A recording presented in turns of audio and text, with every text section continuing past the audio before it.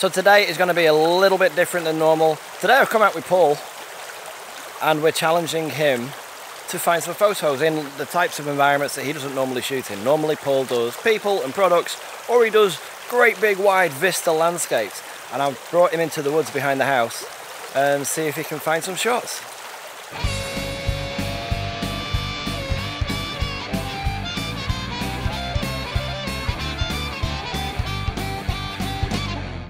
So I'm here with Paul. Yeah. And we are going to take a little look around the woods. We've just come and stopped at the first bit. And he's going to see if he can hunt out a photograph that he likes. And he's going to walk us through it. So I'm just looking for interesting shapes, just things that kind of catch my eye that I can kind of isolate for the rest of the environment, which is quite hard because everything's almost green. And it's not my usual kind of subjects, but I'm always up for a challenge, and it's just nice to go out and shoot something different. Get the Sigma SD Quattro H here with the 12 to 24, which is also unusual for me because I'm not really that used to ultra wide, so it's always good to experiment on it. Any filters? No. You've seen the size of this. I would like some filters for it, but quite expensive for the whole 150mm setup and stuff like that, so I'll just have to day with foot and get creative when it comes to that kind of stuff, I guess. Alright, so I think he's found a shot. We were looking up there, we may go back up there. But why don't you tell us what you've seen and what you're doing? It's just 3 little stones around there with the water running over them, so I was wanting to just try and isolate them, make the water all kind of milky smooth and see how it looks. So we're doing a long exposure? Yeah. And how long do you think you're going to go? I'll try for about 4 seconds here, that is. I don't want it to go too milky, so and I'll use a CPL to cut some of the glare out on top of the water. That's the shot, so I don't know what we'll do. We'll just sit and watch him, I guess. Alright, so how's it look? Oh, you've got really close up on them, haven't you? Yeah, just try to isolate them a wee bit. That's the thing, you don't know how the water's going to look when the long exposure until you take it. Yeah. Because with the short exposure you can see through all these areas. And you've got a polarizer on this? Yeah. So you can see the polarizer working if I just twist this wee dial. Yeah. I may actually make the better coming round a wee bit, see if I can just reframe it. So I'll do this shot with them and then I'll take it off and do one without any filters so you can see the difference between the long exposure and the short.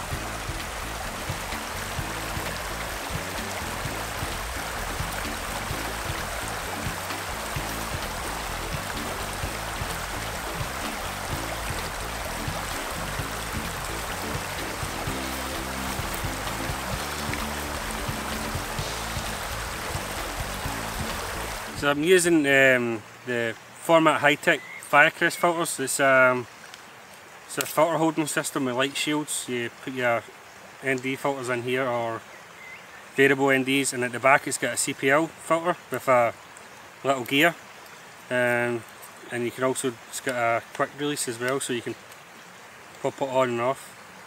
The reason I went for this is because I mostly shoot with strobes. And I didn't want any light leaking through the sides and that kind of thing, and I wouldn't know that until after I fired the shot. But I started using them for landscapes and things like that as well. And the other addition I've got to the filters is a Manfrotto Zoom, I think it is, XUME. It's like a magnetic ring. You fit one here and you fit one, bring this over, and you fit one onto your lens as well, so you can just snap them on and off, save you having to screw things and stuff like that. So that's the filter system that I use, the weird looking one. So I think we've shot about all that we can around here. We've got a couple of nice long exposures, a little bit of video. We're going to head further down the river where it's a bit more challenging. We're going to see if we can get across to the other side. Alright, it's Flare City. I've no idea where we are. We've crossed over to the other side of the river. Ow! And the path has taken us up really high. The river's probably about an 80-foot drop off its edge, but we're hoping, we've just seen a little side path, and we're hoping it takes us back down to the water. It's definitely going down somewhere, but exactly where, I have no idea. So we're gonna follow it and see where we end up.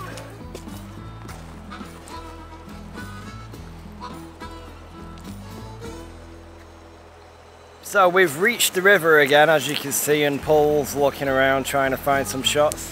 Have you seen anything yet that you like? Possibly for here, I think. This wee kind of rock, you know, maybe rock here and then the trees. What, this little one here? You can see this and it kind of curves down. Okay. So I might go for that. And are you going to shoot it from up here, or are you going to get down low and...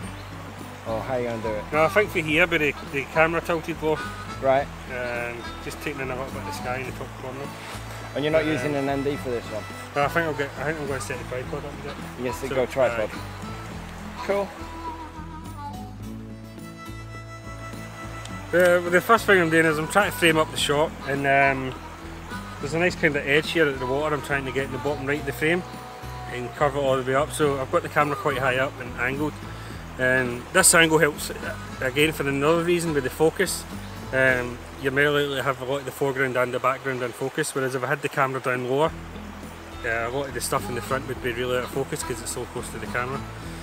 So I've got the composition I like, so now I'm just going to put some filters on to get the water all nice and smooth, and a CPL to get rid of some of the reflections. So I'll just stick this on here.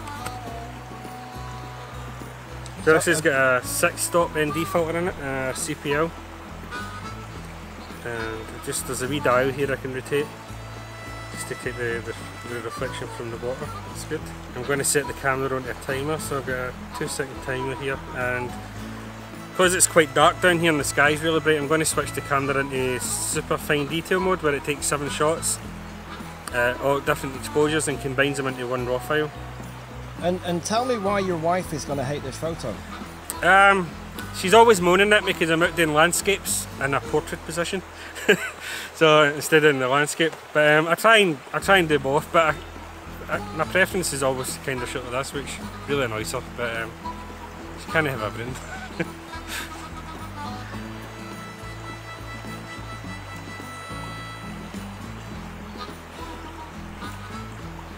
These next few bits of footage are going to be oh boy, oh god. If ever there was a video that I was going to fall, this was going to be it. Fortunately, it hasn't been me today. Oh, I love Paul.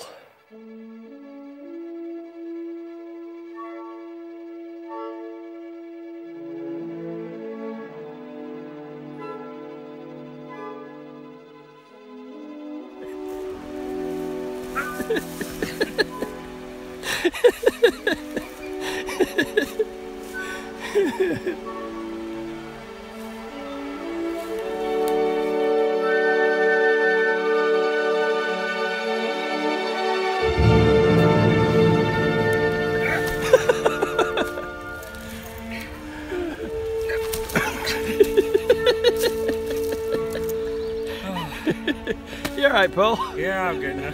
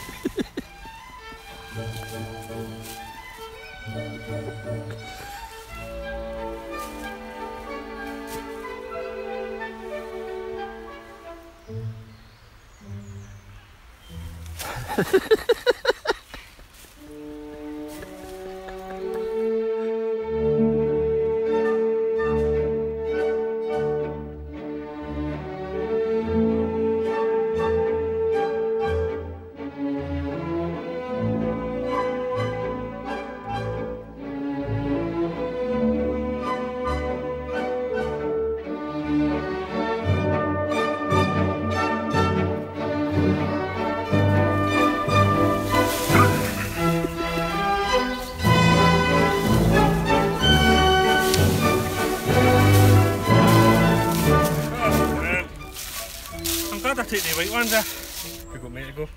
A little bit. Well, after sliding about in all over the place for about 15 minutes, is it? Next time someone tells you to wear hiking boots, are you going to listen? Aye, I'm going to invest in a pair, I think. So we come up here and there's all these miniature trees with moss growing over them, so I'm just using the 50 to 100.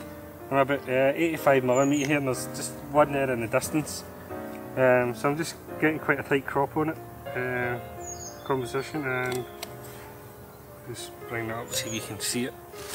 And now we're stomping it so no one else can get the shot, right? No. Still please. It's actually really hard to walk around here and not stomp on stuff. You got to be really, really careful. There are so many of these little things that one wrong step and I'm squashing them, and I don't want to do that because they look really, really awesome. There's just tons of these little tree shoots just covered in moss and they look brilliant. But I think that's it for today. I think Paul's had enough falling over, so we're gonna head back home, get a coffee, and then I don't know what I'm gonna do. But for now, that's it, and we'll see you next time.